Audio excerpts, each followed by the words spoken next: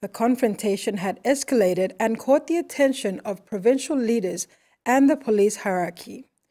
The reconciliation ceremony was facilitated by Provincial Administrator Wilson Matava, Rabaul District Administrator Marakan Uvano, Works Advisor Bernie Wogan, police personnel led by Rabaul Police Station Commander Inspector Neil Weiba, and all LLG Presidents from Rabaul District.